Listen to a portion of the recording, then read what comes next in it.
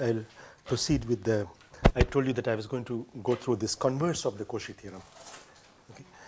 So Cauchy theorem says that for every analytic function, if you take any closed contour which is inside inside a region which is simply connected, where it's analytic, the answer is 0, right? So the Cauchy theorem was that.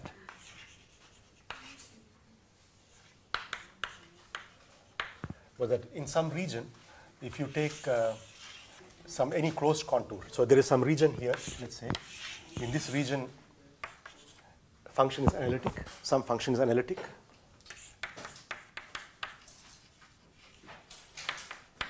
Okay, and this region R is simply connected.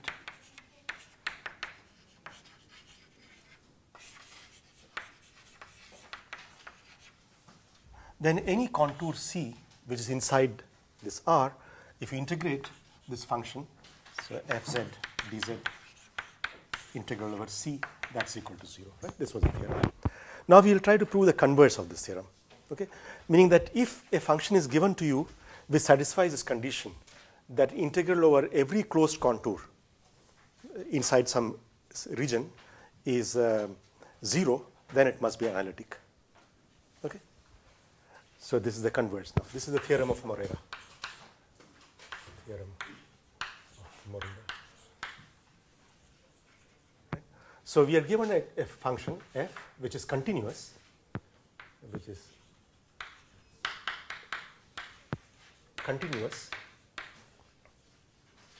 and it satisfies the condition that integral of f dz on any closed contour, this is all closed contour, is equal to 0 when C is a closed contour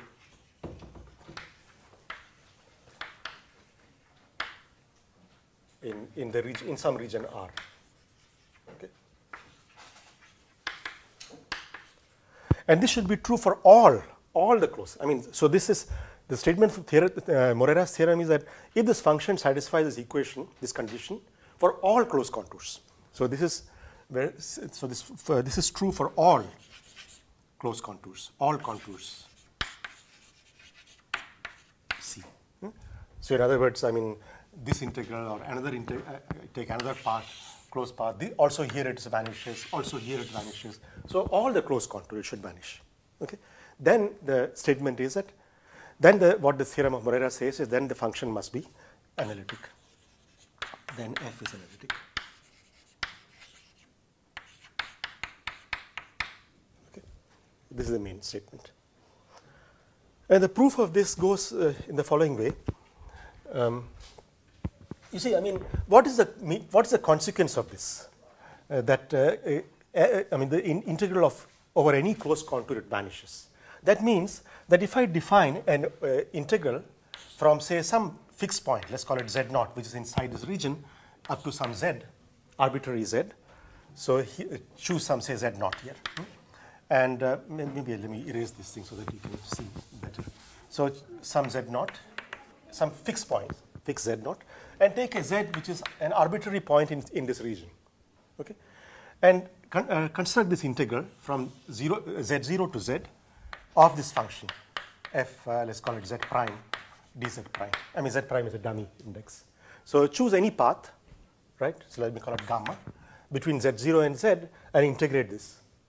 The statement is that this, I mean, naively you would say that, okay, this will depend, the result will depend on the choice of the path, right? But it's not, because, I mean, if you choose another path, let's say, going from here to here, answer is going to be the same, because the difference between these two will be a closed contour. So let's say this integral minus that integral. When you take minus integral, that means the same as changing the orientation, right? But this becomes a closed contour. And we are given the fact that for all the closed contour, it is 0. So what we are saying, the difference between the different paths will be 0, right? So this is independent of this, let me call it f of z, right? I mean, generally you would say it depends on z as well as the choice of the path, right? But because of this condition, we are saying that actually it does not depend on the choice of the path. It's only a function of z, right? It only depends on this point, not the way you arrive at that point. So this is some function. Now what the idea here is, so what we will now show is that this function is analytic. Okay. So we want to, so the first step in the proof is that we will show that this is analytic. So let's compute that. So what is df by d? So we want to look at this z plus delta z minus f of z divided by delta z and ask the question whether the limit exists or not. Right? This is the basic definition of whether it's analytic or not. So we want to take the limit then, delta z goes to 0, and see and check whether this limit exists. So let's do that. Well, by definition, f of z plus delta z is the same integral, except that this z is replaced by z plus delta z. Right? So the numerator. So before taking the limit, let's just calculate this. This is simply integral z0 to z plus delta z of fz prime dz prime minus z0 to z of fz prime dz prime divided by delta z. So imagine, so to draw the picture, so let's say, so here is, I chose some path. Anyway, it's independent of the choice of the path. And then let's go to z plus delta z. Z plus delta z will be some point here, right? Some other point, I mean nearby point. Delta z is small, so it's a nearby point. Now this also is independent of the choice of the path, so let me choose a convenient path. I will choose the path which is the same, I mean up to the z it is the same path as before. And then from z to z plus delta z I just choose a straight path, straight line. Just a convenient, because anyway it's all independent of the choice of path. So you might as well choose some convenient path. Now if you consider such a path, you see this part of the integral from z0 to z will cancel between the two, right? Because after all this integral is also going from z0 to z and then z to z plus delta z. So this part of the integral is common to both. So they will cancel, and the result will be simply the integral from z to delta z plus delta z of fz prime dz prime divided by delta z, right? That's what this becomes. Yeah. I mean, what is this integral? Z0 to z plus delta z. This integral, I'm taking this path, this path. So this is the same as going from z0 up to z, and then from z up to z plus delta z. Right? So what I'm saying is this part of the integral will cancel with that, right? And then what is left over is just that. All right. So now what we do?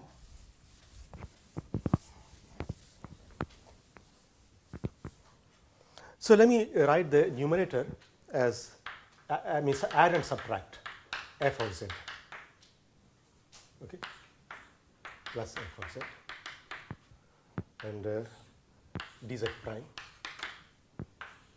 z to z plus delta z. Okay. And just added and subtracted. I mean there is a 1 over delta z outside. Just added and subtracted this f of z. Okay, nothing happens. Now let's look at let's look at this one. This depends on z, whereas the integration variable is z prime. So I can take this out of the integral. So this term simply gives me f of z, and then there is a 1 over delta z, and the integral of z prime from z to z plus delta z. But that simply gives me delta z, right? I mean, you remember that we said this this integration satisfies the usual property d of any function. Let's say dh by dz. I mean, where this function, I mean, this differential makes sense, which means h is analytic.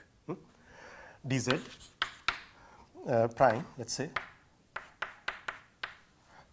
between any 2 points. So let's say z0 to z1. This is simply equal to h of z1 minus h of z0. Right? Remember I mentioned it satisfies the usual definitions of the integral. If it's a total derivative, then the result of the integral will be simply the endpoints, contribution from the endpoints. So now look at this here, dz prime. This is a total derivative after all, right? So it's just going to give me the limits of the z prime, the value of z prime, at z plus delta z minus the value of z prime at z, which is simply delta z. Okay.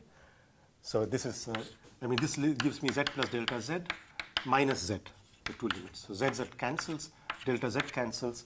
So this term simply gives me f of z. Now let's look at this term. So again, so this is fz. So let's look at now the second term here, the first term here. And for the first term, what we will do is we will, we will take use the Darboux inequality. Let's use the Darboux inequality. Okay, which says that this, so 1 over delta z. So let's take the absolute value of this object, f of z prime minus f of z dz prime. If you take the absolute value, then Darboux inequality says that that's the same as, less than or equal to, is less than or equal to absolute value of 1 over delta z. That is this thing. And then the absolute value of that, which is by Darboux inequality, is less than or equal to the maximum value of fz prime minus fz, the maximum value, times the length of the arc, length of the path. But the length of the path, you see, I'm taking the straight path from z to z plus delta z. It's simply the length delta z, right? So this gives me the length over the path is simply again delta z. So these two cancel. So what we are seeing is that the absolute value of this quantity is less than or equal to the maximum value of fz prime minus fz, where what is z prime? Z prime is an arbitrary points on this small path, right? So since f is continuous, it is clear that when delta z goes to 0, the value of fz prime will become arbitrarily close to f of z because it's continuous. So this will go to 0 in the limit delta z goes to 0. This is where I'm using continuity, right? Of course, I use continuity anyway in even the fact that I'm able to integrate it, right? So I've already used continuity. So therefore, this goes to 0. This result goes to 0 in the limit in delta z going to 0 limit, and because of continuity, because f is supposed to be continuous. That is the assumption, right? This argument is clear, because when delta z goes to 0, all these points z prime will be arbitrarily close to z, right? And then because the function is continuous, the difference between the function at this point and that point will go to 0, right? So that's the. So therefore, you see that in fact, we have explicitly shown that the limit exists. Delta z cancelled for the first term. This gives you f of z.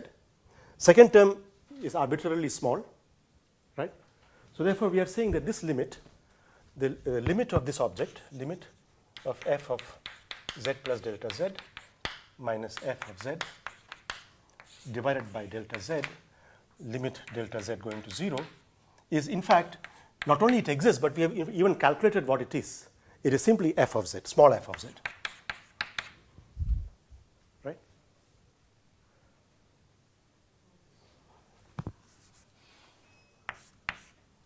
Okay. So first conclusion is capital F is analytic because this derivative exists, right? And moreover, the small f is just a derivative of capital F, right? So so this is what we call d capital F by dz if it exists, right? So we are saying d capital F by dz is equal to small f. But we have already seen that if a function is analytic, its derivative is also analytic. In fact, any number of derivatives you can take, and they are all analytic, right?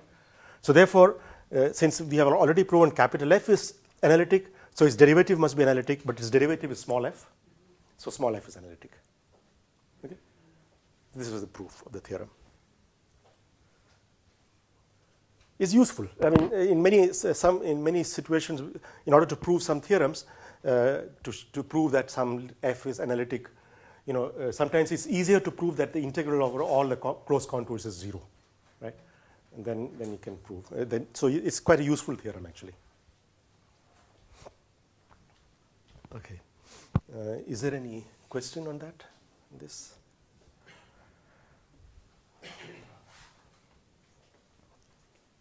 I mean, the logic is very clear, right? The fact that over all closed contours the integral vanishes, that means that this integral is independent of the path. This is the crucial point. If it depended on the path, there is no sense in, I mean, then this is going to be a function of not only z but also the path. So it's not very useful, right?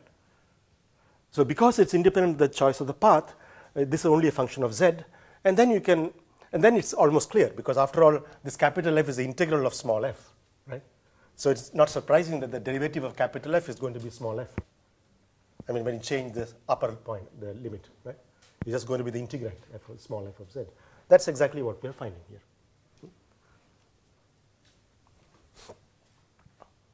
Okay. I think, yeah. All right. So, I mean, now what we'll do is we'll try. So now we'll try to look at the Taylor expansion, etc., of the analytic functions.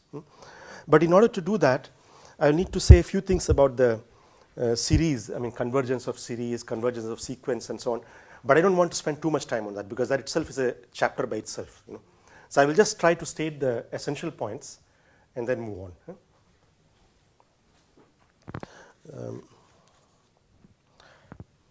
So, okay, can I erase all this now? It's all clear to everyone, right? This.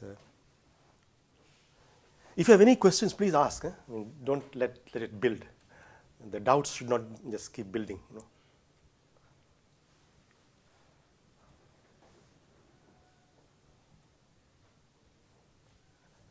Okay.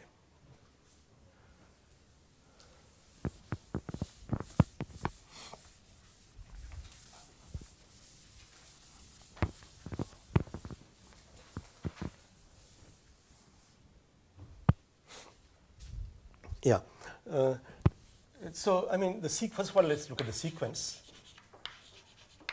A sequence is just a sequence, let's say A0, A1, A2, AN, I mean, all the way up to, this could be a finite sequence or an infinite sequence. Okay.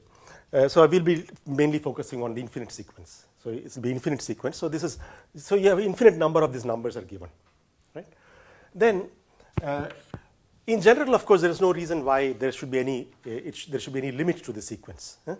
But in some cases, it can happen that an in the limit n goes to infinity converges to some number, say a. Okay.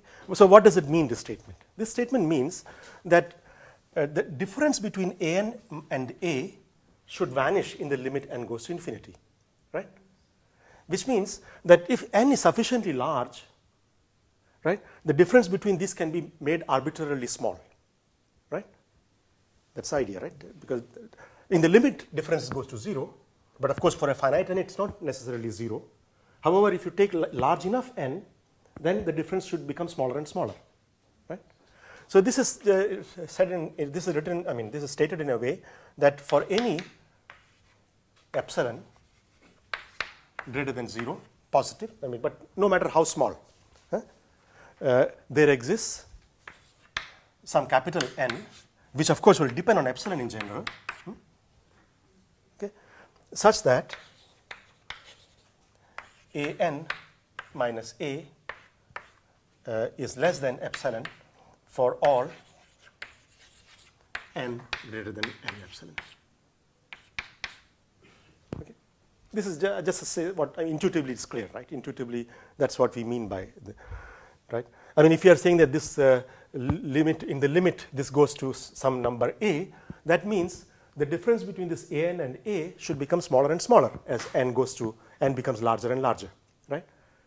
So that is exactly that statement is said here, that no matter how small epsilon you choose, there exists some integer such that beyond that, the difference is less than epsilon.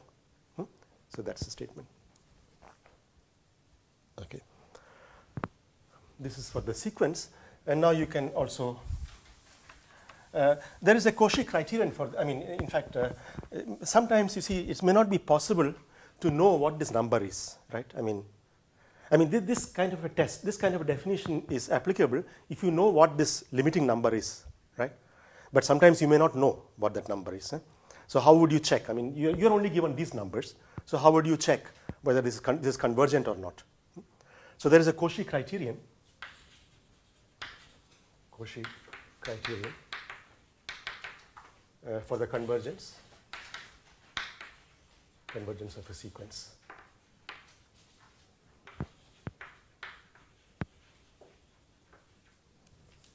Okay, and that is simply the statement that for any epsilon greater than 0, there exists again n, which depends on epsilon, such that an minus am is less than epsilon for all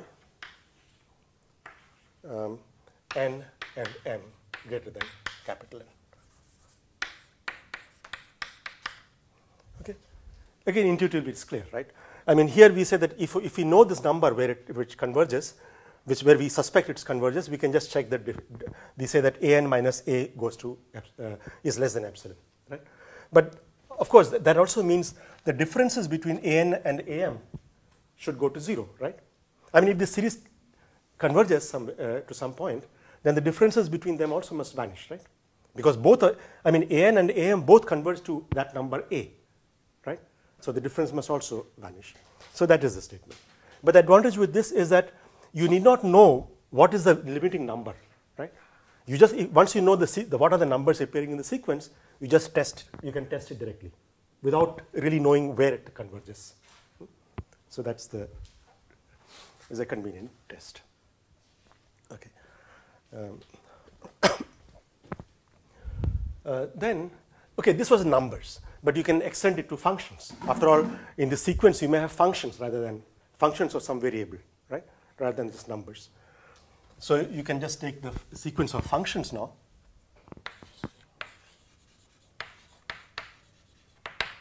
So you have, now let's call it, so sequence some f1 of x. I mean, this could be a function of one variable or a complex variable, whatever, some argument. So this x is generic. Okay? f1 of x, f2 of x, f3 of x, all the way. So the infinite sequence of functions.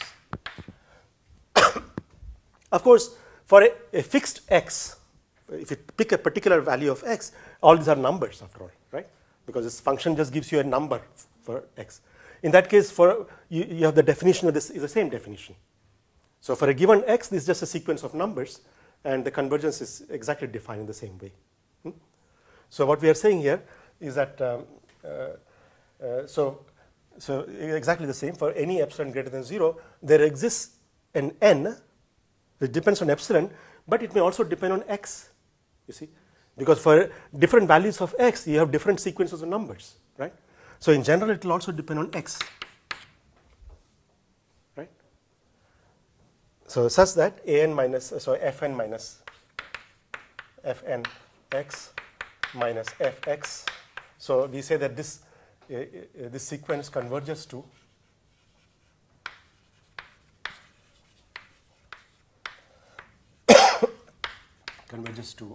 f of x, some f of x, right? If the following is true.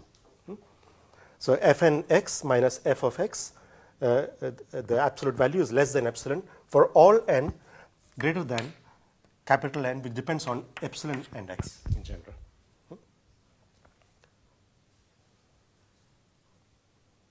I mean, this is to be expected, right? Because after all, for different x's, I get different sequences of numbers, right? Because these values are different, right? So in general, the capital N, for a given epsilon, the capital N will depend on the sequence as well as the epsilon, right? So, but the sequence depends on x. So you should expect in general to be that it will be depending on both epsilon and x.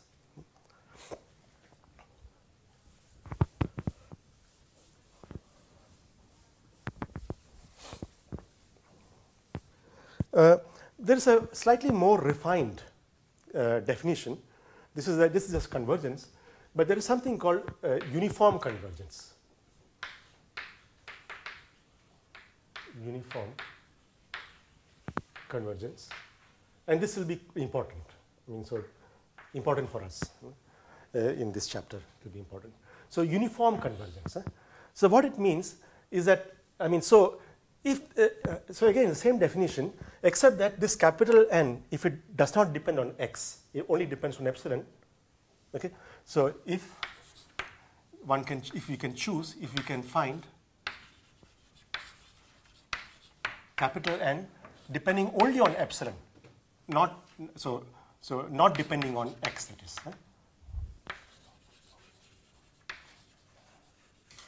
X in some range, in some region on x, where x belongs to some region.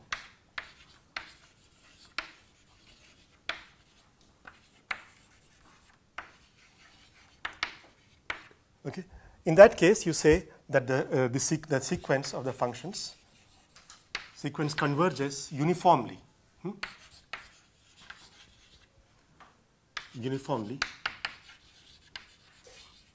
in that region.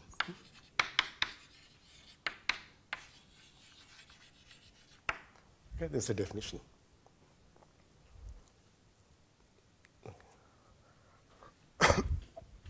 So what is the, I think it's best to just illustrate an example of a situation where you have a sequence which converges, but it does not converge uniformly. Okay, we can just show this. Okay,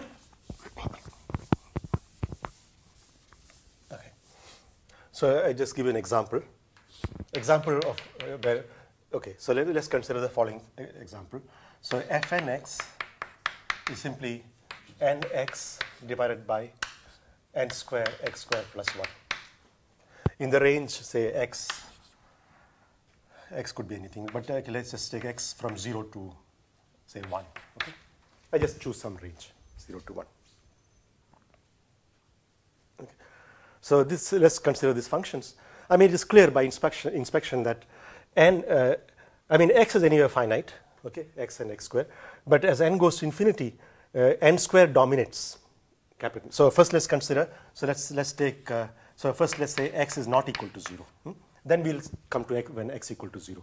I mean, this is between 0 and 1, including 0. So suppose x is not equal to 0, then this number is not 0, but clearly for large n, this is n square, that is n. So this will dominate, so the whole thing will go to 0. Right? So fn x will go to 0 when n goes to infinity.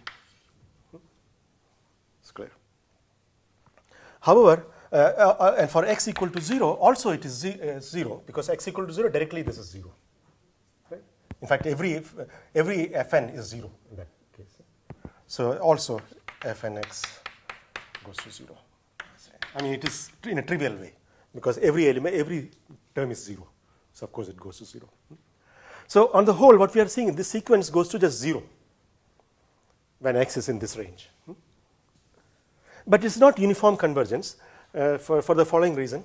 So let's choose some epsilon. So we want to. So we are saying that this sequence converges to some function f of x, where f of x is simply the 0 function, right? Just 0. Okay. So let's take an epsilon greater than 0 and look at this equation fn x minus f of x and take the absolute value. Well, f of x is 0, so this is the same as fn x absolute value, which is the same as nx over n square x square plus 1, right? Because absolute value is the same as this, because it's anyway x is positive in this range. So, right, it's the same. And we want this to be less than epsilon, right? So we want to find some capital N. So if such that this is less than epsilon. So let's solve that. So what it means is that you can take this on the other side. So you get here n square x square plus 1 is greater than nx over epsilon, right? I just divide this by epsilon and multiply by n square x square plus 1. These are all positive numbers, so inequality doesn't change. Okay, so now take it on the other side. So we are saying that this minus that is greater than 0, right? Now let's so So we can look at this is a quadratic polynomial, right? So this can be written as well. You can okay. So this is x. Sorry, n. We want to solve for n. I mean, find when it becomes 0, right? So this is the same as n. Actually, let me also divide and take out the x square, and this becomes x. Correct? I just divide by x square. So I'm assuming here, of course, that x is greater than 0. I take it to be greater than 0. Okay, so this is the same. The roots are what? If you look at the roots of this polynomial, this is n equal to 1 over x. So let's see, n equal to 1 over x. Not 1 over x. What is that? Yeah, 1 over epsilon x, perhaps a factor of 2, right? Plus minus square root of 1 over 4 epsilon square x square minus 4 over x square. Sorry, b square. So 1 over 2 outside, 1 over epsilon square x square minus 4 x square. 4 over x square, x over 4. Is that correct? Or 4 over x square, sorry, 4 over x square, correct. Yeah. I'm just using the standard quadratic equation, right? So you see, so what we have is n should be, so we are saying n should be, for this inequality to be true, we are saying n should be greater than 1 over 2 epsilon x. You see, if epsilon x, if you take out epsilon x, this simply becomes 1 plus square root of 1 minus 4 epsilon square, right? You can take out epsilon square x square outside the square root. So when you take it out of the square root, it will just become epsilon x. So that combines with this. What you can take it out. Then you get 1 plus minus. Okay, so there are two possibilities, but in any case, each of them. So either plus or minus doesn't matter. So you get this equation, this condition. Okay.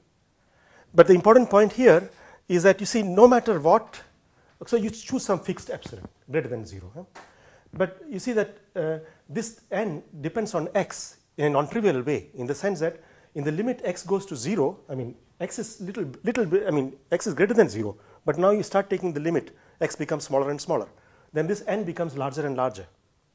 You see, so this is exactly the situation where this shows that it is not uniformly convergent. For uniformly convergent, you should be able to choose some n which does not depend on x. But here we are seeing that there is no way I can do that, because for smaller and smaller x, this n becomes larger and larger. Okay, so it's not possible. I mean, in fact, another way to say it is the following: that evaluate this f of n at 1 over n, x equal to 1 over n. Okay, this you see becomes independent of n. This just simply becomes 1 divided by 2. So this is simply 1/2. This doesn't go to 0 as n goes to infinity, right? We are saying that this sequence goes to 0 when n goes to infinity. But fn evaluated at 1 over n is equal to half. You see, it's independent of n. Okay, this is a okay. Another example I try to give of this again. So choose the fn equal to. Yeah. In this case, epsilon is not arbitrary. Yeah, I mean, we choose some epsilon. Epsilon is, I mean, whatever. Choose some epsilon. Because if epsilon is less to half, the square root of. Oh no, epsilon is small. I mean, anyway, we want to check. I mean, in these things, when we say you choose some epsilon, but epsilon is very small, very, very small, right? I mean, that is the whole purpose of the checking the. I mean, what do we mean by saying that? We want to check that something converges to some point, right? Some value. So the difference must be very small, right?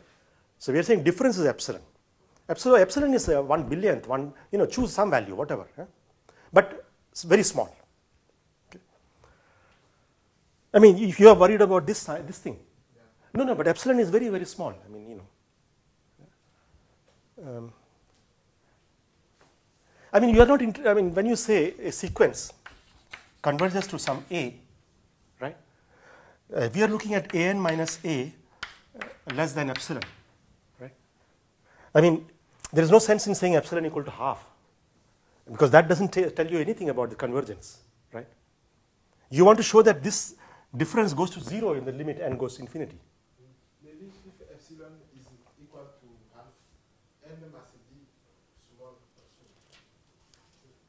But that has no meaning, because I mean, what will I prove by checking whether this is less than half? It will not prove to you anything, right?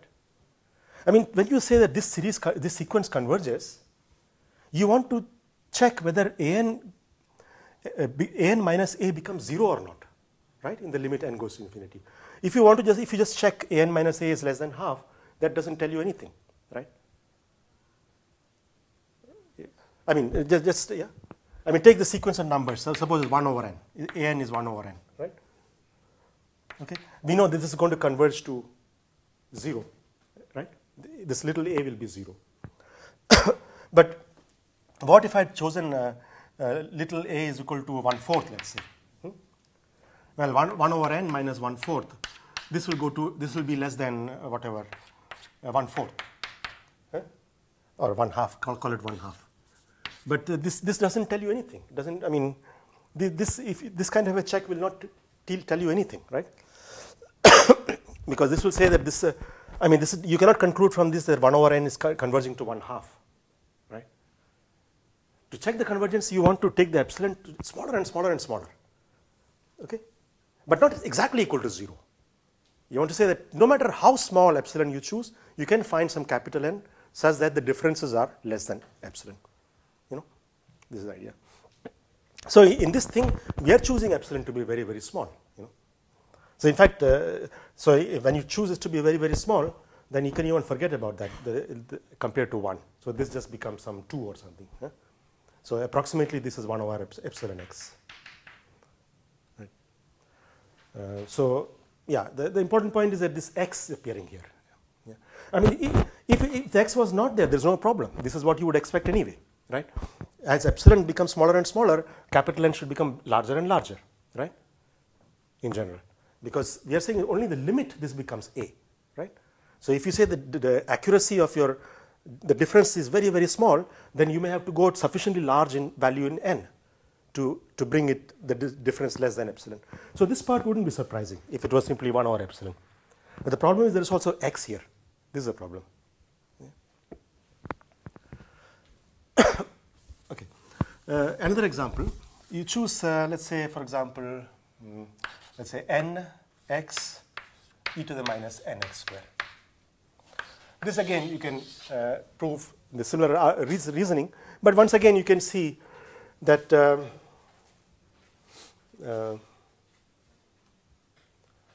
yeah, if you choose, for example, x equal to, I mean, this goes to 0, it's clear, right? This goes to 0 because exponential is suppressed, for large n is suppressed exponentially, right? You know, the exponential suppression is, I mean, even though this is growing linearly, but this is an exponential suppression. So this will go to 0. Exponential suppression is much, much faster. Exponential, I mean, e to the n grows much faster than any power of n to the power of any m, right? This is much, much bigger. This grows much more fast, exponential growth. So of course, I mean, this is much larger than that. So therefore, when you divide by minus e to the minus nx square, this goes to 0 much more rapidly than this increases. So this goes to 0. Okay.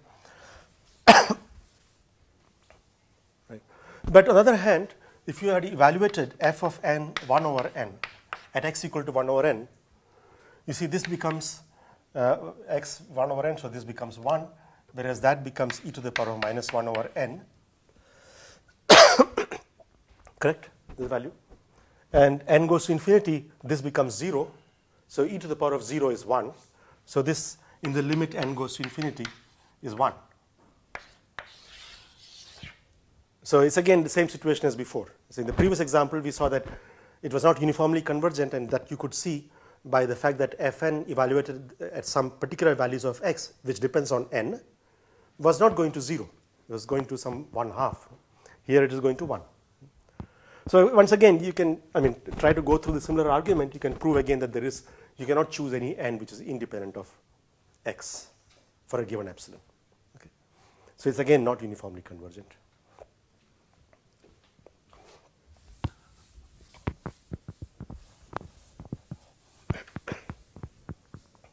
Okay. So this is one thing. Now the series. So series is you have a sum. f1 plus f2 plus fn, this series. So you say that this series converges. This converges to some f if if this following is true. Take partial sums. Partial sums. Let's say fm, where m going from 1 up to n. So the first n terms I take. Call that as is a partial sum. Of course, it depends on n, right? So I just take the partial sums. Okay. Then this, you see, Sn, you take the limit now, n goes to infinity, or the Sn, then you get the full sum, right? So the statement that this thing converges to some, this sum, infinite sum converges to some particular f, is the same statement that if you consider the sequence of Sns, the infinite sequence of Sns, right, then that converges to f. It's the same statement, right? So if this converges to f, then you say that the original series converges. Okay. Right? So basically what I've done is I've converted the issue of convergence of series to already the convergence of sequences, right? Because by taking partial sums, I've converted the whole problem to sequences. Because now you consider the sequence of Sn. So you're considering the sequence S1, S2, etc. Sn. So all the discussion that we did before follows through.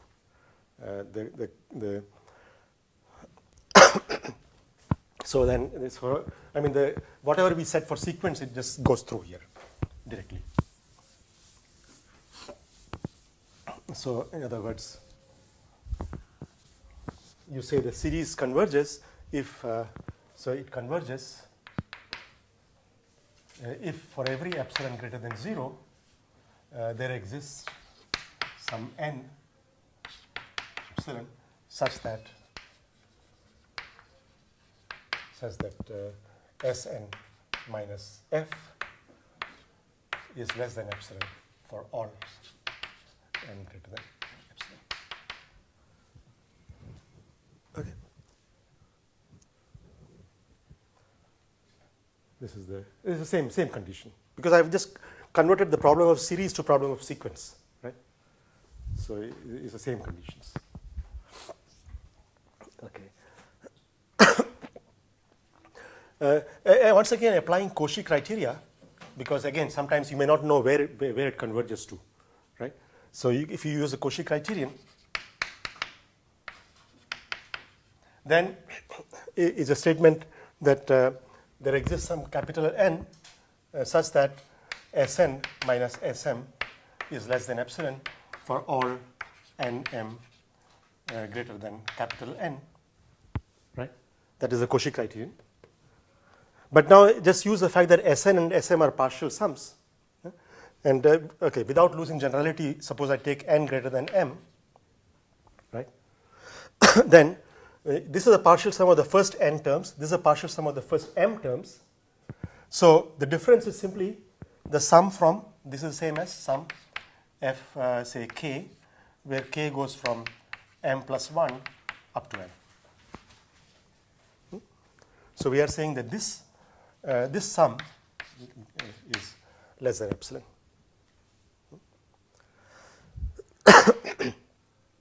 for all n and m, for all.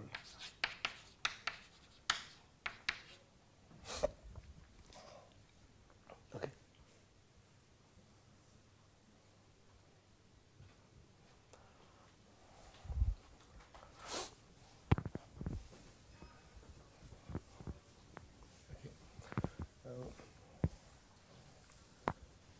There are, I mean,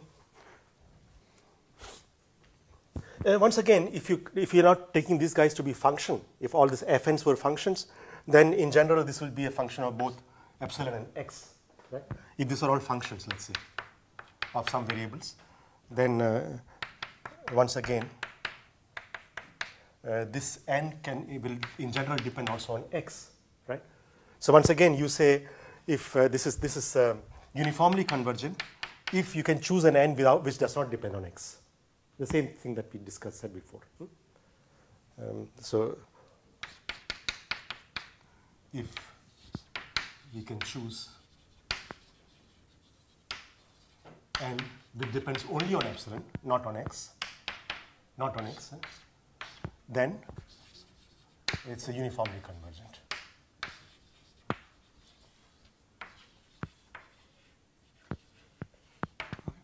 The same thing that we said before.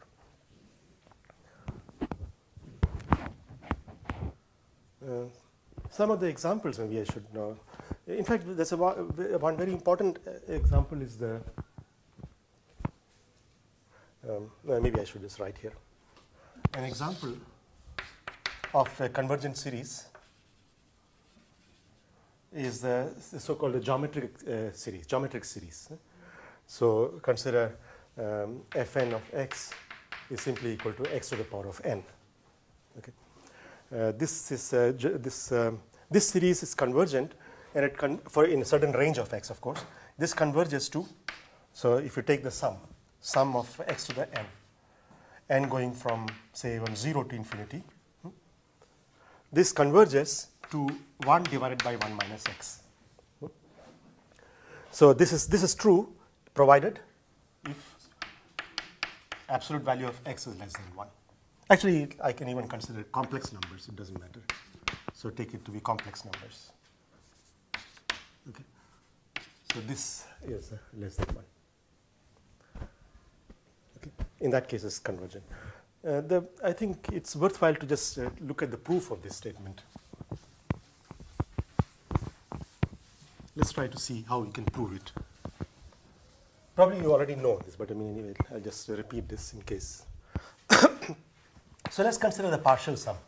Okay, and so this is the same as z to the k going from 0 up to m, let's say. So I consider this partial sum. So what is that? This you can immediately work out in the following way. Let's multiply this by z. So z times Sn. This is, so actually let me write explicitly. So this is 1 plus z square plus all the way up to z to the n, right? This is a partial sum. Now when I multiply by z, I'm going to get each term is multiplied, z plus z square plus z cube plus all the way up to z to the n plus 1. I'm just multiplying each term by z, so you'll get that. Now take the difference between these two. Okay. So what we are saying is that's 1 minus z times Sn, right? That is the difference between these two. So when you take the difference, you see this guy cancels from that, this cancels with this, and finally z to the n will cancel with the previous term. And what is left over is simply that and that. So you get here this equal to 1 minus z to the n plus 1.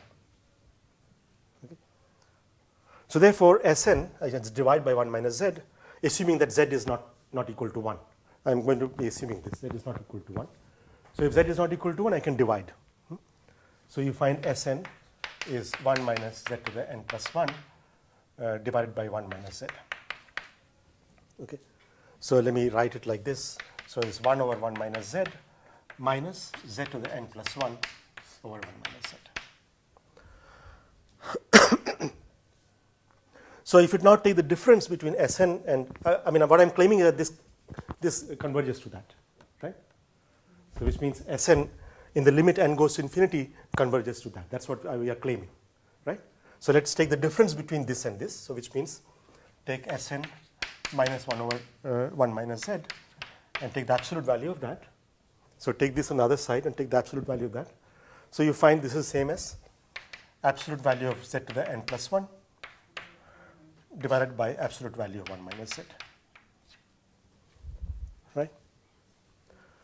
And this goes to 0 clearly in the limit n goes to infinity, because absolute value of z, I'm assuming, is less than 1, right? So some number which is less than 1, if you take larger and larger powers of that, it becomes smaller and smaller, right? So this will go to 0 in the n going to infinity limit, provided this is important. So if absolute value of z is less than 1. If absolute value of z is greater than 1, clearly this diverges, right, for the same reason. A number which is greater than 1, and if you take larger and larger powers, it will blow up, right? So this series is divergent if absolute value of z is greater than 1. Okay? And it's convergent when absolute value of z is less than 1. And of course, from this already you see that z equal to 1, it diverges anyway. So the geometric series, this is called geometric series.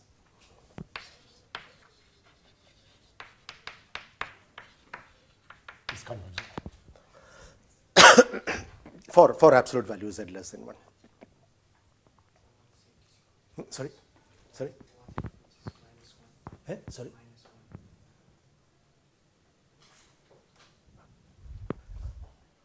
When z equal to minus 1? No, this expression itself, you see, is not, I mean, this expression makes perfect sense, apart from z equal to 0.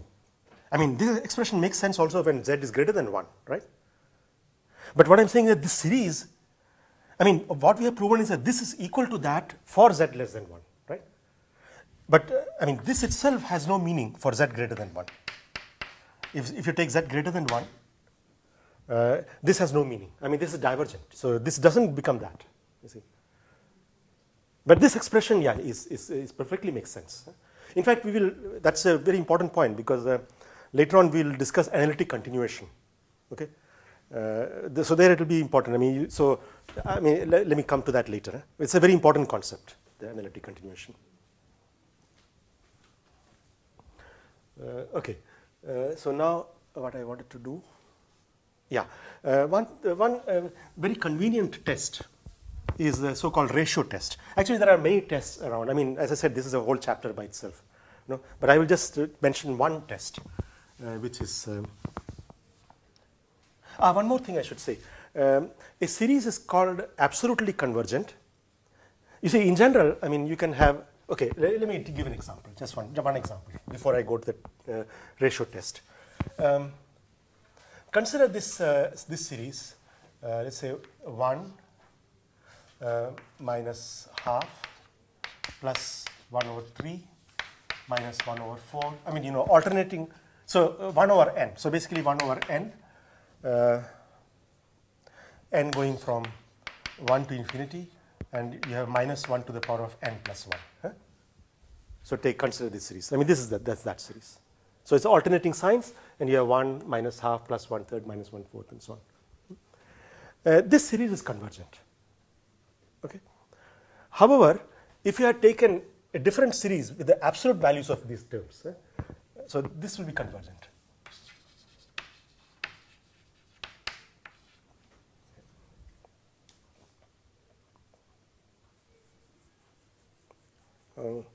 I mean, I don't want to show to you why this is convergent, or should I?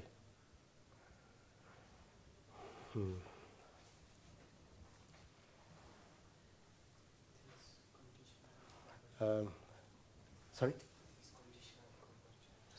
It's conditionally convergent, right? On the other hand, if you take the absolute value, this, I mean, it's not immediately obvious that it is convergent.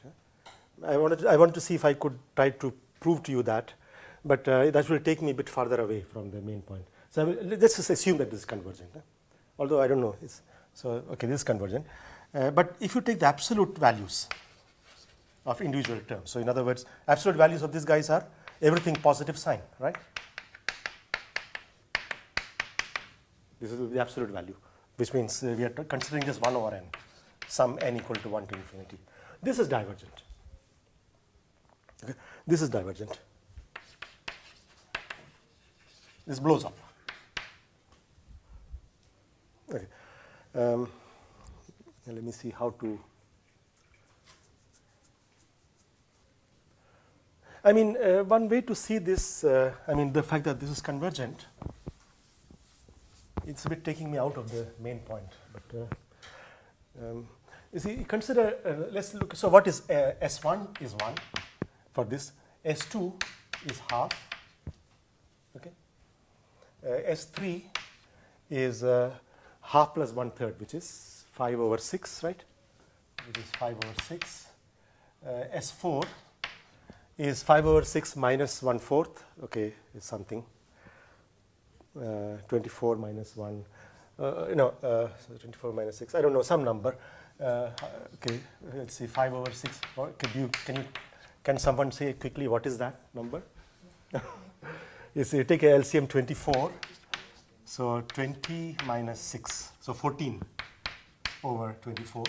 But I mean, it's clear that when you look at the even guy, you see, even guy comes with a minus sign, right? I mean, the last term. Compare the S3 and S4. S3 is the sum of these three. S4 is the sum of all that. But so S4 is the same as S3 minus 1/4, right? So S4 is going to be less than S3, right?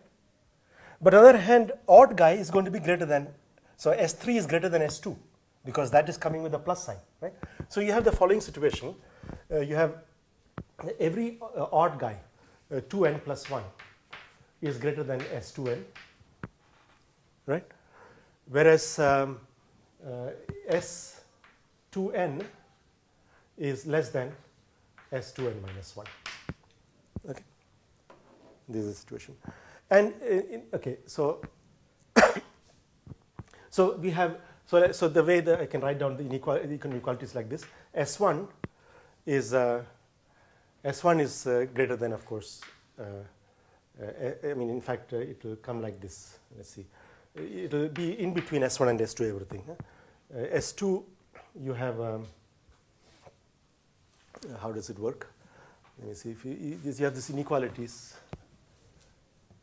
I mean, you can, what will work out the following. Everything will be bounded between, each of this will be bounded between S1 and S2. Okay?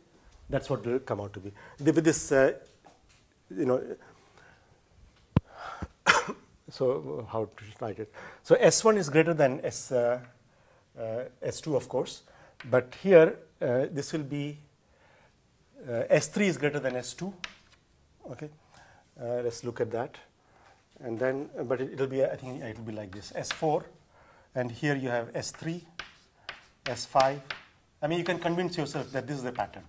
Okay, so you have this even sequence. If you just look at the even guys, okay, S2 is the minimum. Next one is S4, S6. They are all bigger in a successive way. Whereas in the odd case, if you look at the odd guys, these are all, I mean, it's bounded by S1. S3 is smaller than S1, S5 is smaller than S3, etc. You can verify that.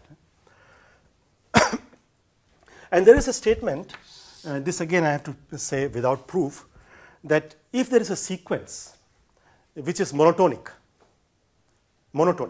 either it's monotonically increasing or monotonically decreasing, and it is bounded, then it is convergent. So there's a statement here that if a sequence is monotonic and is bounded, okay, then it converges. Okay.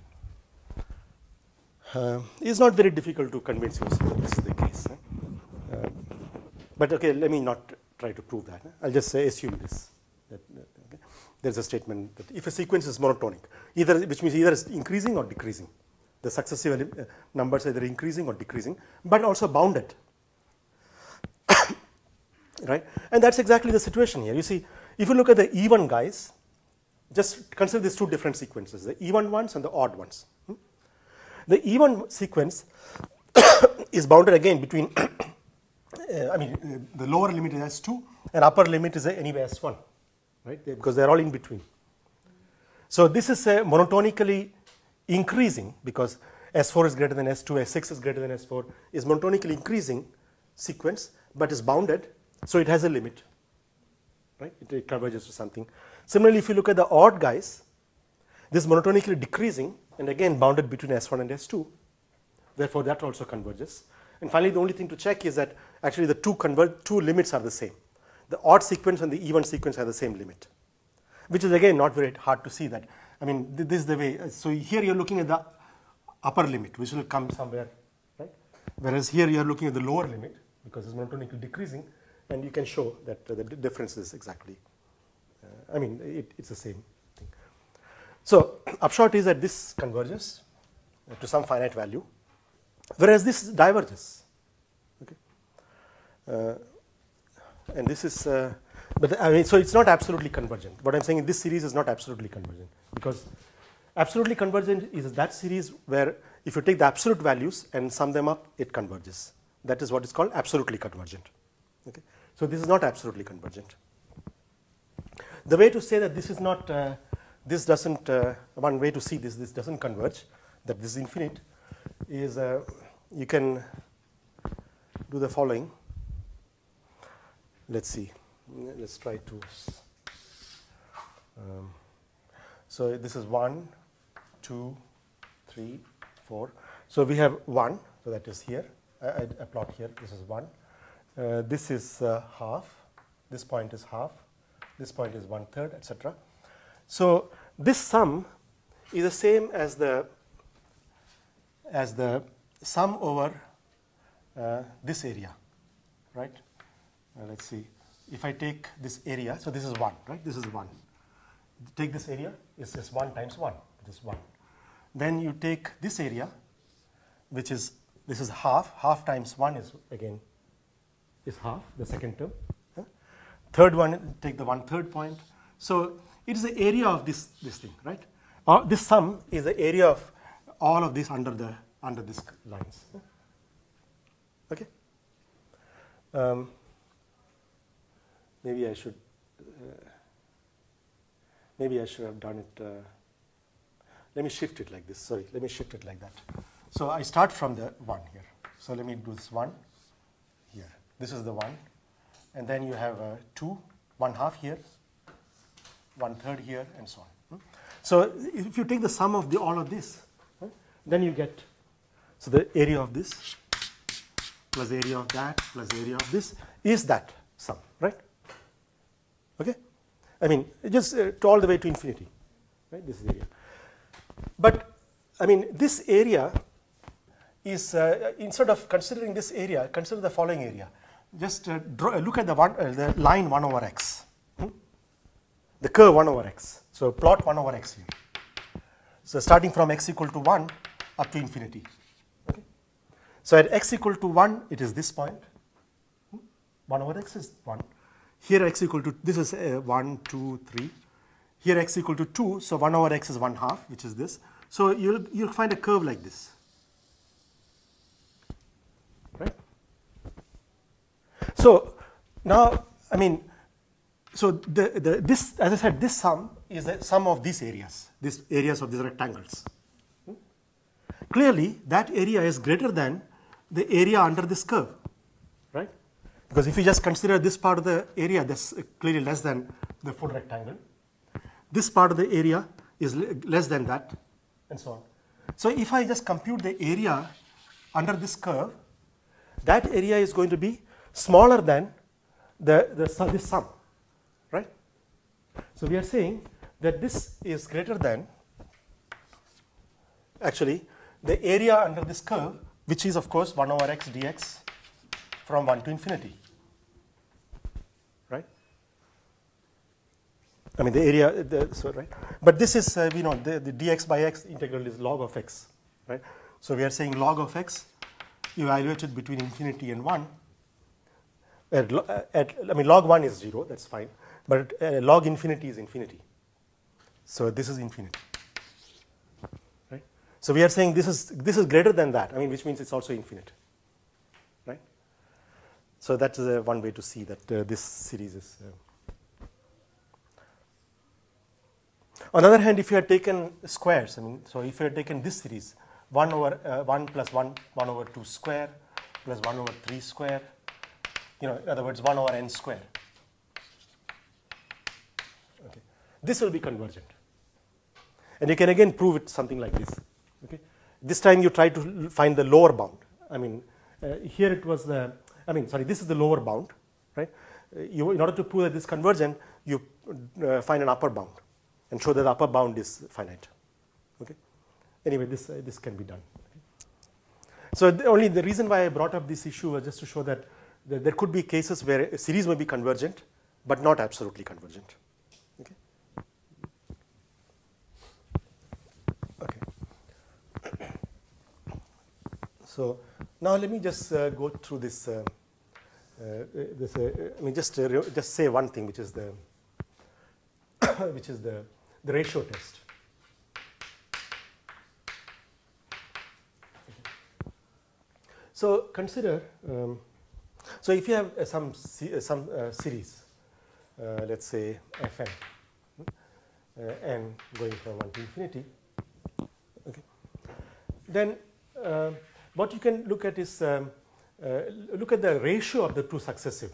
So let's define Wn, which is Fn plus 1 over Fn. Of course, in order to do this, I have to assume that these Fn's are, none of them is 0. Otherwise, this ratio will not. So I'm going to assume that none of these Fn's are 0. So you have Fn plus 1 over Fn, and take the absolute value of that. So if this, so there are several cases. This, if let's say this is this for sufficiently large n, I mean for so n greater than some capital N, let's say, if this happens to be less than some number L, which is less than 1, there's one possibility. I mean, in other words, so Wn for n sufficiently larger is less than some L. Wn is anyway defined as absolute value, which itself is less than 1. I mean, if these numbers are less than 1, basically, that's what I'm saying. That's one possibility. In that case, it's absolutely convergent. Absolutely convergent. If it turns out, if this L is greater than, why am I saying this? Okay, if Wn is greater than 1 for larger, I mean for n greater than some capital N, then it's divergent. And when this this Wn becomes, in the limit becomes 1 as n goes to infinity, then we cannot say anything. I mean, it may or may not be convergent. Then you have to look at details. But at least in the case where it's less than 1, you can immediately say that it is convergent. Okay. And it's not difficult to prove. Actually, this just follows from the geometric series that we discussed before. Because so beyond this, you see, I mean, so I can write this sum f of say k going from 1 to capital N. This is some finite quantity because it's a finite sum. This is something finite. And then you look at all the remaining ones, n plus 1 up to infinity, f of k. This I can do the following. I can just take out f k plus 1 as a common factor out. Okay? And then you'll get here, first term is 1, f of n plus 1, the common factor out. First term will be 1. Second will be f n plus 2 divided by f n plus 1. Right? I'm taking out a common, I mean, what is this? This object is nothing else.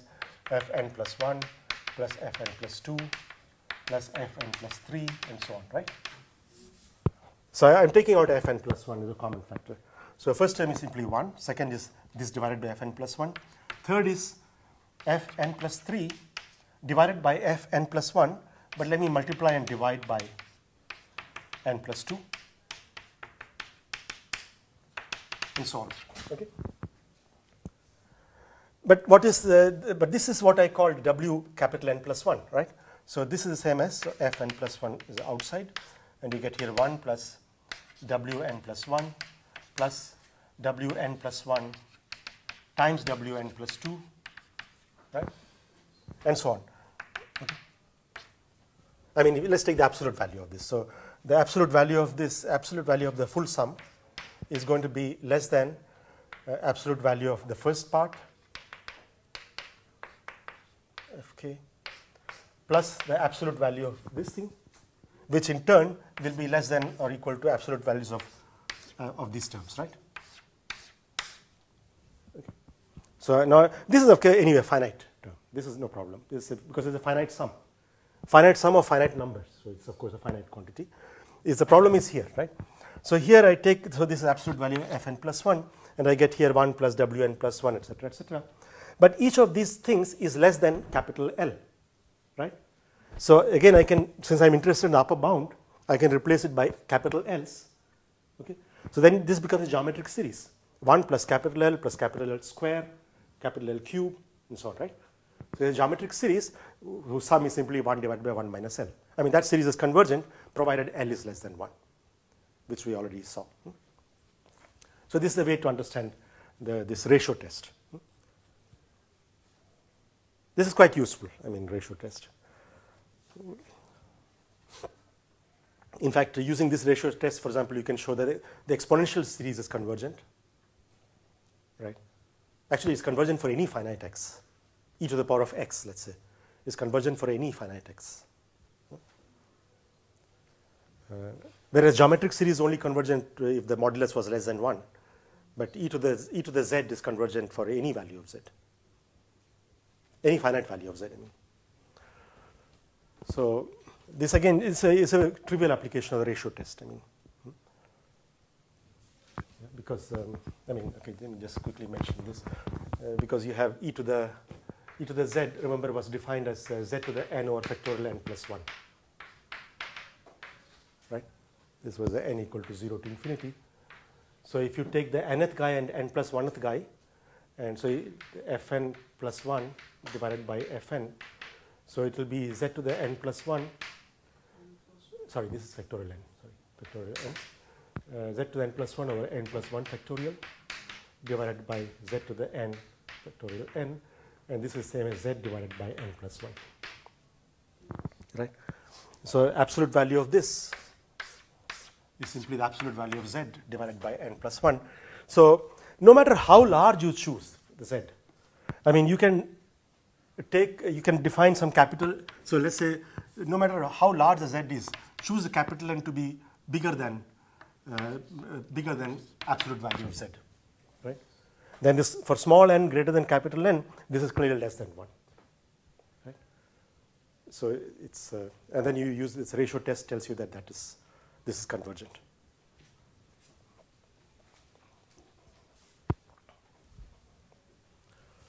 Okay.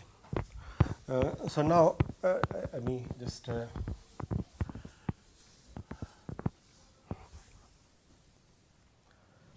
okay, this was just a very brief, I mean, to do a proper job, one would need to spend a couple of lectures on this. It's I mean, it's an important subject in itself, I don't know. But maybe if I want to move in this, I will proceed. So I have got 15 minutes. Okay. You see, in general, I mean, so suppose that you have a, let's see, write down.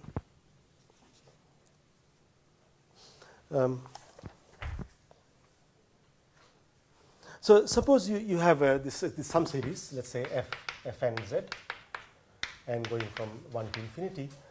Say this converges. This is equal to some f of z. So this converges and it's equal to some f of z. In general, it may not happen. I mean, so now suppose I want to do some operations on this, like integrate, right? Well, by definition, integral of fz dz is going to be the same as integral dz of this whole thing, right? This is of course true. However, you can ask the following question: could I have exchanged these two operations? No, meaning first do the integral of the individual terms and then sum it up. That is not always possible. So, question you are asking is this equal to sum n equal to 1 to infinity of the integral f and z dz. Okay. This is not always true. But what you can show is that if this series is uniformly convergent, then you can exchange the limits. Okay. So the statement is in general not true. In general, it is not true.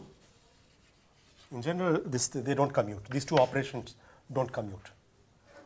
I mean, the integral and sum don't commute in general. But if the series is uniformly convergent, but if it is uniformly convergent, you can, then it commutes.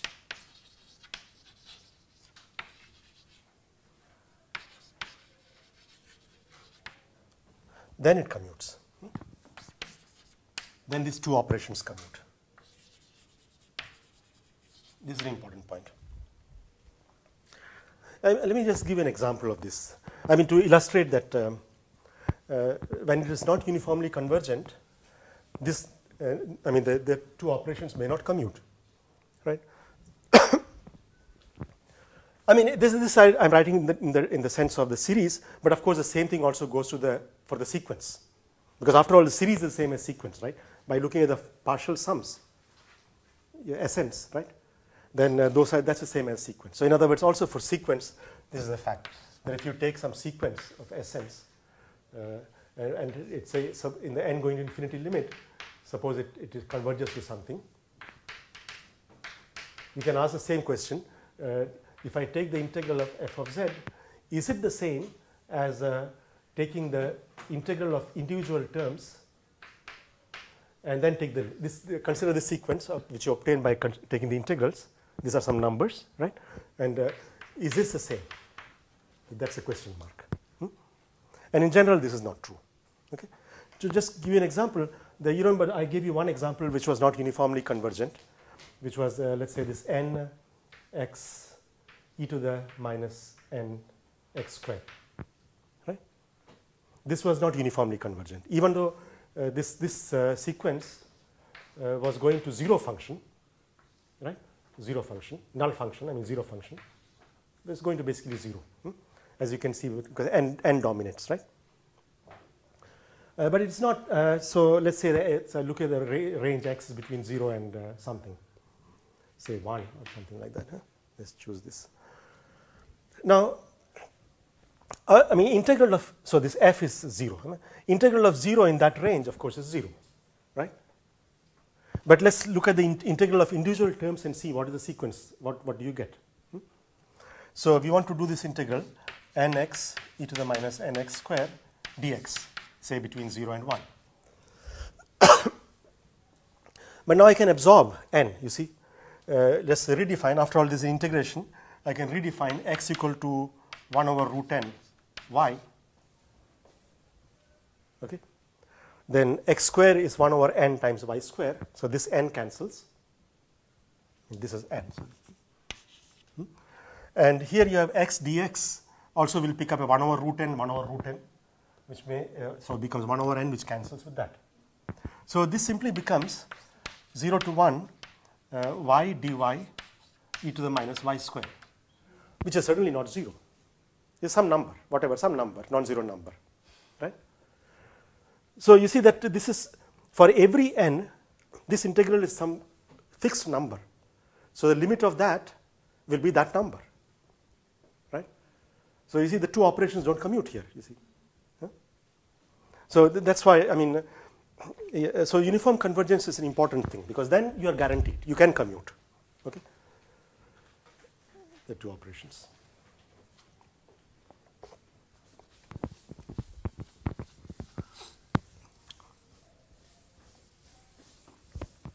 So let's see how we can prove that. So let's assume that Fn, this series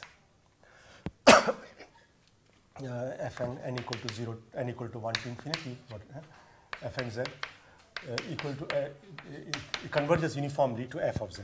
I mean this, or let's do the following. Let's first define partial sums. K equal to 1 to n. So this is the partial sum. And we are saying that the sequence Snz converges to some function f of z uniformly. Uniformly in some region. I mean, when z is in some region. It may not happen everywhere, but in some region. So, yeah, I think the limit of integration is between 0 and root n, So let's make it to infinity. Let's make it to infinity. That's easier. Yeah. Yeah. Let's do that to 0 to infinity. Then it doesn't matter. Yeah. Correct. Yeah, you're right. If I take finite, then it will be 1 over root n. But if it is 0 to infinity, then it becomes independent, right? Yeah. I mean, even if x is larger and larger, in fact, the suppression is even stronger. No? So this is still true that this goes to 0 in the entire thing.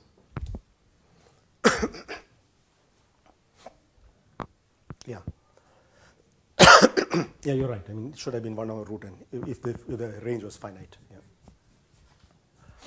Right. So now we want to say, we want to check. So we want to prove that if it is uniformly convergent, then the integral. So of course this is true that if I take the first the limit n going to infinity of Sn of z and integrate, that of course by definition is the integral of f of z, right? Integral dz. This is by definition the integral dz f of z, because this limit is what is f of z, right?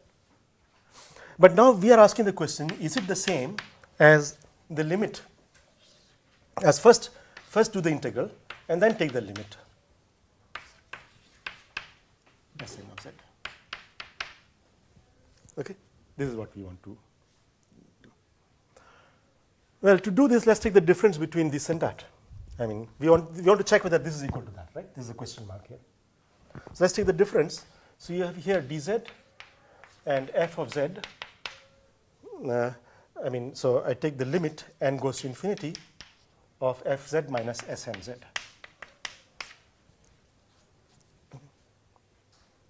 I take this on the other side. Okay. So you just get in dz integral fz minus snz. Now use the Darboux inequality. Darboux inequality says that this is going to be less than or equal to, so I take the absolute value of this.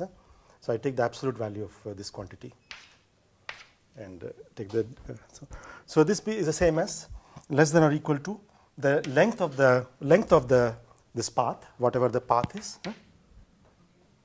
okay, times the maximum value of the difference f of z minus snz, and the limit n goes to infinity.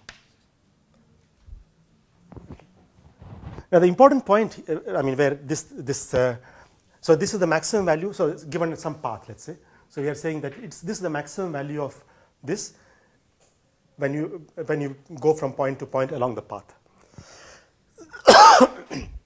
Okay, but now the point is that when it is uniformly convergent, you see, you can make this arbitrarily small, right? Independent of z. So then, you know, otherwise you couldn't have done this, right? Because if the difference was not going to be, I mean, so what we are saying is this, I can make it for n greater than some capital N, which depends only on epsilon. I can make this arbitrarily small, right? However, if it was not uniformly convergent, we are not guaranteed, because if it was not uniformly convergent, this will be a function of z also. No? Then it's not, you cannot go through this argument then. Okay? However, when it is uniformly convergent, this is purely a function of epsilon.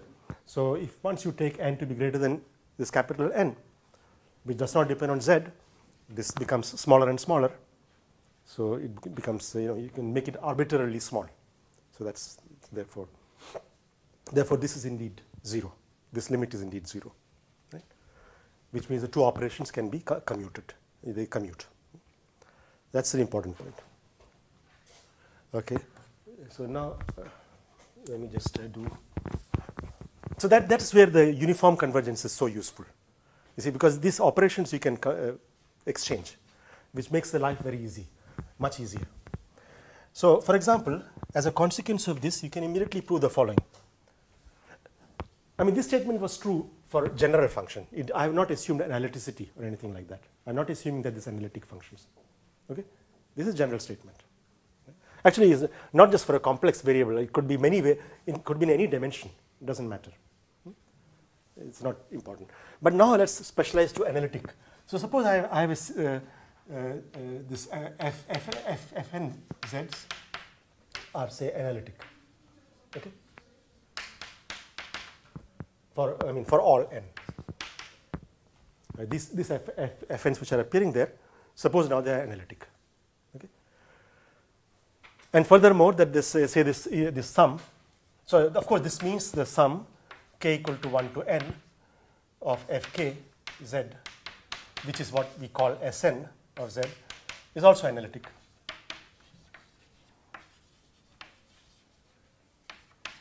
Right? Because this is a finite sum. If your individual objects are analytic, so sums of analytic functions are also analytic, right? Because each term is differentiable.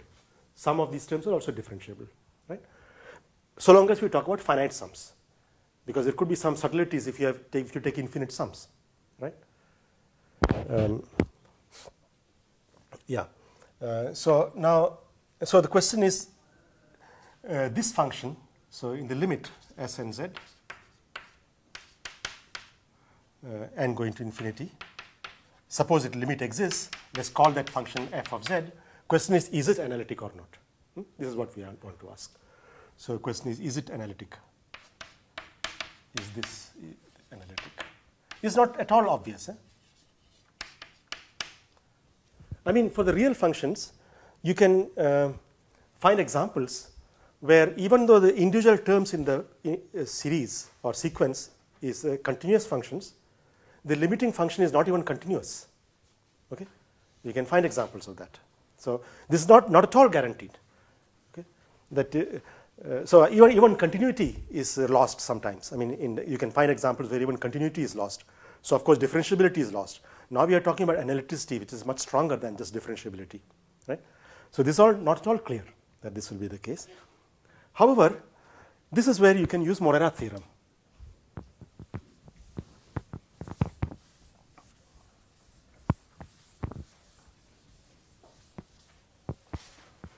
So of course, again, we are saying that this is, we are again assuming it's uniform convergence.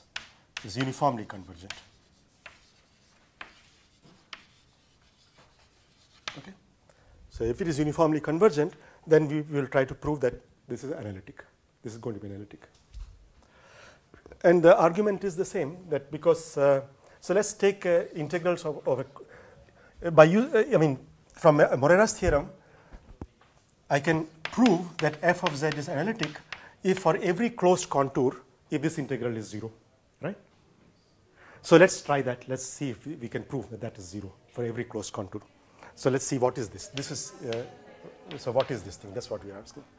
But you know, we have already, I mean, when it's uniformly convergent, I can exchange these two limits. I mean, the limit and integral I can exchange, right? So this is the same as limit n going to infinity of integral Sn z dz over this closed contours, right? This is where I'm using the uniform convergence. Otherwise, this will not be necessarily true. So uniform convergence I've used. And now use the fact that this Sn z's are analytic. So by Cauchy theorem, this is 0, right? I mean, each term is 0. For each n, it is 0. So of course, limit n goes to infinity is also 0. This is 0 by Cauchy theorem. This is equal to 0. So therefore, the limit is also 0. So we have proven that for uniform convergent series, integral of f of z is 0 for any closed curve, right? Therefore, by Morera theorem,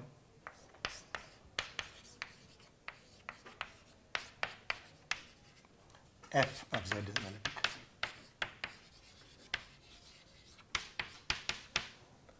It's a very strong statement, I mean. Okay. This is certainly not true for real functions. I mean, you can easily find examples where, you know, things don't work.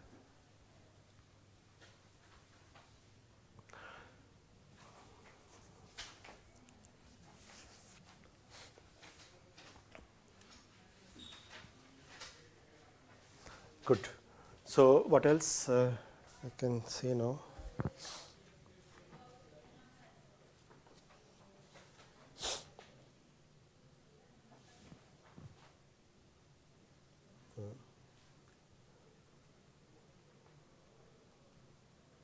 In fact, we can say one more.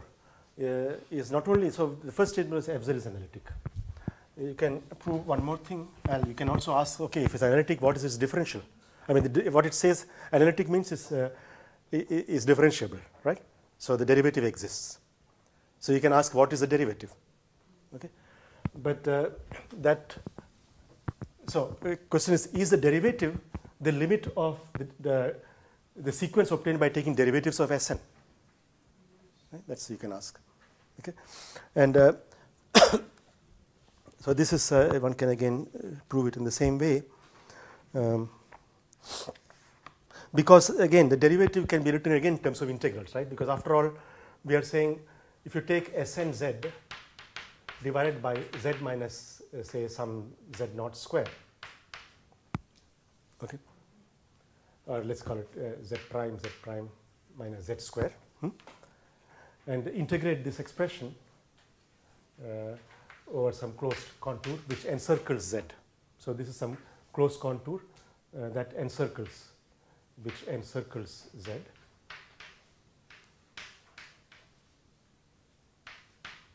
Okay. Then this is nothing else but dsn by dz, right? This we saw, you remember that from the last time, right? So it's the same thing then, because after all, I mean, this again is you're doing integral, right? You have Sn z prime. So look at the situation. We have limit n goes to infinity. Sn z prime is equal to what we call f of z prime, right? That's where the limit, and it's uniform convergence. So of course, it's also I can just multiply by anything, both sides. This is also true, and it's also uniform convergence because this is just something which I'm multiplying. Okay, it's uniform convergence there. So once again, you can integrate both sides on this closed contour which contains z, which includes z, encircles z, and exchange the limit, right? So this comes here.